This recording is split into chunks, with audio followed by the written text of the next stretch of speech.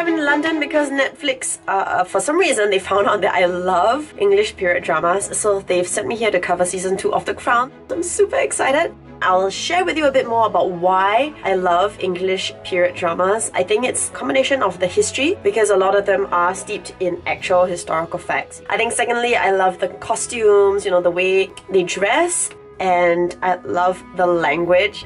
Don't drink all the bloody beer. So we're gonna explore a little bit of all of these on this trip.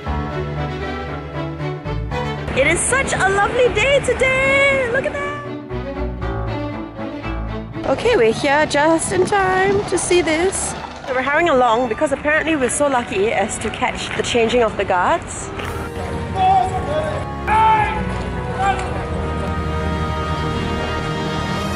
We are now at Buckingham Palace, and I've always wondered what it's like in there, but after watching The Crown, I realised there's a lot of politics. Do I have your support? The Prime Minister always has the Sovereign's support. And a lot of drama.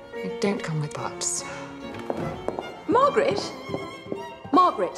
So I've always kind of wanted to be the Queen, but then after watching the show, I'm like, I don't think she has a lot of fun. I've never felt more alone than I have in the past 5 months. I think I'll just be plain old me.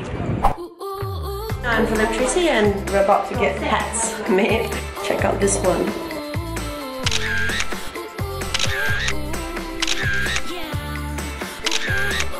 Like a lady.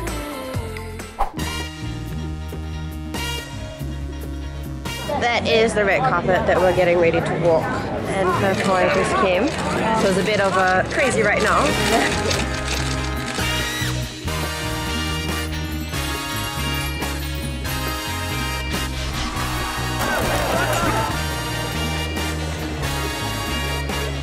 Time now to go interview the stars. What is Rumpy Pumpy? Sorry, do tell. Frolicking. Frolicking. There and thereabouts. You know, It's not very proper at all. you know.